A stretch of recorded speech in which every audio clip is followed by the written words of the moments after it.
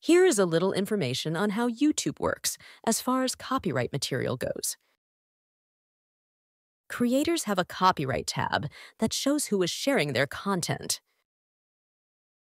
I have some shares, but I archive them because I encourage sharing material. You can see what channel shares your material and even how much of your content they share.